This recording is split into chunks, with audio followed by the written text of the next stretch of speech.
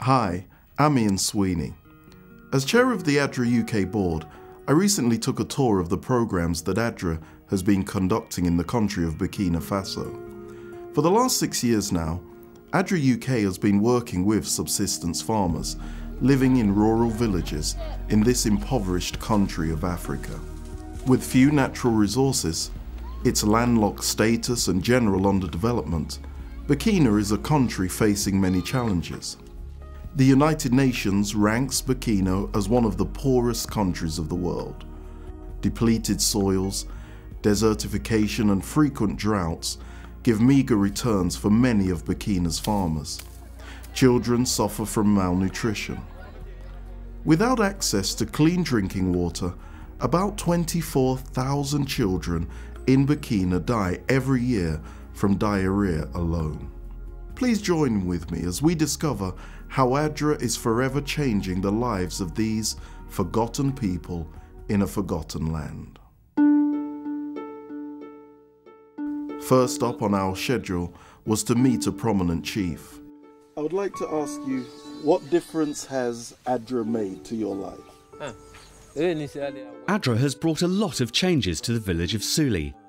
One of the very first things ADRA did for the community was dig wells and provide us with a deep borehole. The next thing that ADRA did was provide training programs that showed us how to live better. They showed us how to grow new and better crops and how to make extra income from our land. One of the most amazing things that ADRA has introduced to us is a legume plant called mucuna. ADRA brought us the seeds and told us all of the benefits of growing mucuna, how it would actually fertilise our soil in a natural way. We were a little sceptical at first, but after 5 years of working with mucuna, we have found out that everything that they said about this miracle crop was true. I learned that growing mucuna is very easy. You simply plough your field, you plant the mucuna seeds and forget about it until it is time to plough it under. After just one season of mucuna, you can then grow any crop you want and get an excellent harvest in that field for the next 3 years. Before leaving the village, I had the chance to speak to the chief's wife. Please tell us about how ADRA has improved the lot of the women in your village. The women of Souli have really appreciated the water that ADRA has brought us. During the dry season, we would often have to walk 7 kilometers every day to find water. Now we can wake up and just walk 200 meters to fetch clean drinking water. The other big improvement that ADRA has brought into our lives is the fuel-efficient cooking stoves. These have really reduced the workload of the women here. We used to have to walk very far every day just to find enough firewood to cook our meals. Now, with this new design for our stoves, we only use about 10% of the firewood that we used to use. The traditional way to cook food here in Burkina was to get 3 stones together to hold your pot and then build a fire under that. Exposed to the open air and wind, this method required a lot of firewood every day. By building a simple enclosure around the traditional 3 stones, they now only need a few twigs to get a hot fire that would cook the meal quickly and efficiently.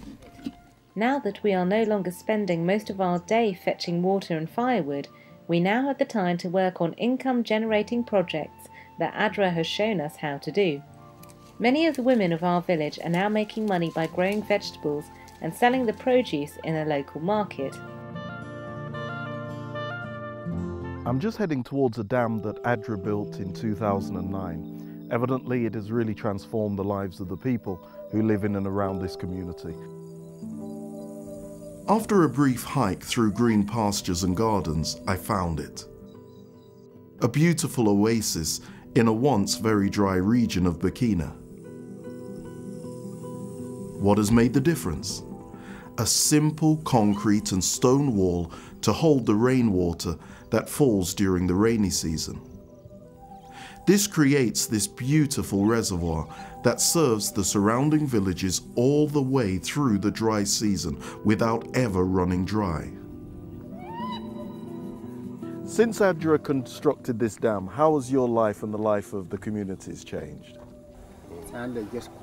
This reservoir has been a wonderful help to us in several ways. First of all, it's providing drinking water for all of our animals to drink, especially through the dry season. This means that we're now able to raise more animals, which in turn provides more food and more income.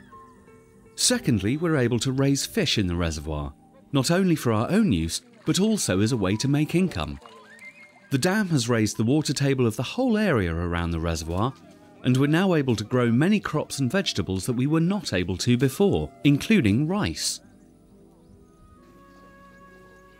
As we continued our tour, we ran into another farmer that showed us around his fields. I first got the idea to plant trees on my farm from ADRA. When they started working here, about 6 years ago, they took a bunch of us to another region in Burkina that had recently become a complete desert because all of the trees had been taken from the land. We could see that the same thing was starting to happen in our own province, and it really motivated us to do something to save our fields. ADRA got us some seedlings and helped us to get started. It's been a lot of hard work, but it is really paying off. Trees not only help prevent soil erosion, they also bring income. They provide firewood, they have fruit that can be sold in the market, and some of the trees have leaves and roots that can be used and sold for medicinal purposes. With so much deforestation going on in our world, it was nice to see firsthand a program that is promoting reforestation.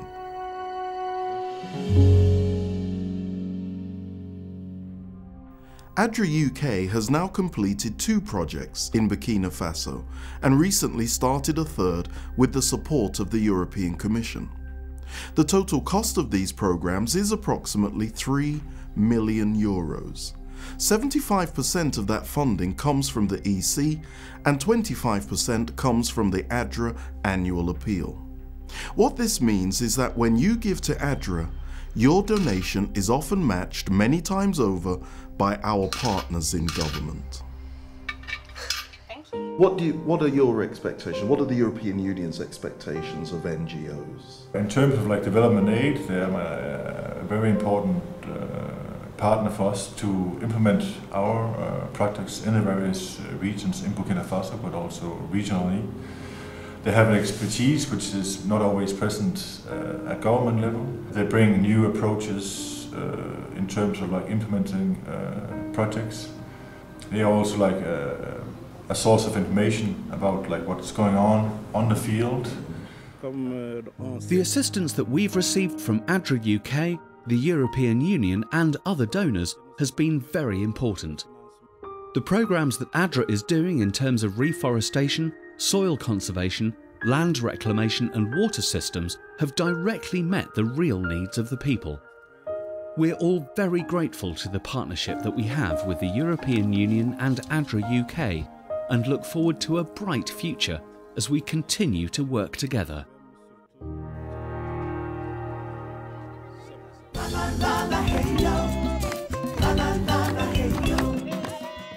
I'd like to thank you for joining with us as we've just visited some of the communities here in Burkina Faso and seen some of the tremendous work that ADRA is conducting.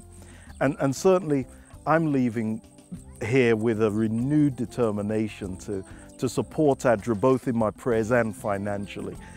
I hope that you've begun to capture some of the essence of the great work, the great ministry that ADRA is conducting.